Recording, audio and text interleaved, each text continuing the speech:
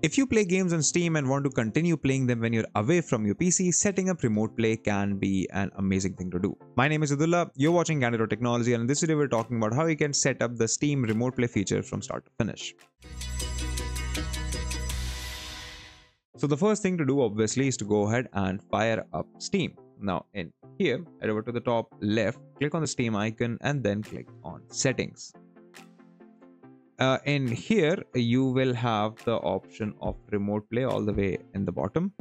And this might already be enabled in your system. I have just disabled it for the demo. And what this does is it lets you stream gameplay from your computer to your other devices. So you could just have Steam running on your PC and continue playing games on your phone. So go ahead and enable this toggle. Now this will show you all of your computers and updated devices, so you can pair with Steam Link on your phone.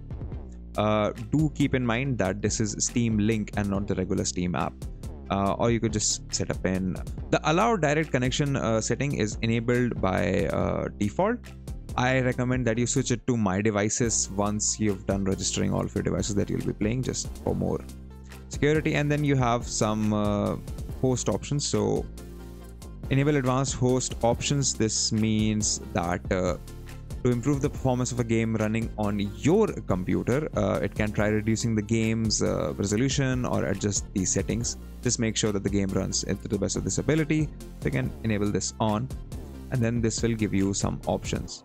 So play audio on host, that's whether you want the audio to be played on the host computer or on the end computer. I would recommend disabling this. Hardware encoding, it's better if you turn it on. Prioritize a network traffic, you might want to leave this on because chances are you don't have a high-end router, and even if you do, this setting does not quite work as well, so I would rather just leave it off. Then you have NVBFC capture on NVIDIA GPU, so you can use this to sort of make the stream more steady. If your GPU supports this, you can toggle this on as well if you have a little bit of older GPU.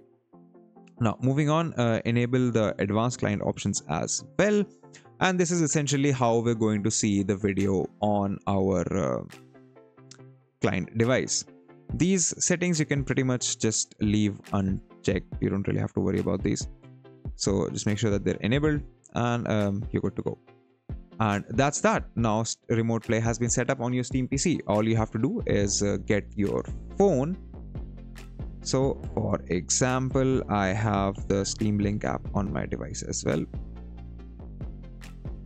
which opens up something like this. So you can initiate a connection with your PC using this app, and then you can start playing games remotely. If you like this video, consider subscribing, give us a thumbs up, press the bell icon, or tell us in the comments below what more such videos can we make for you.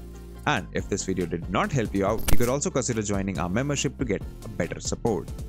Follow us on social media, follow me on Instagram, on Twitter, and we'll see you in the next video.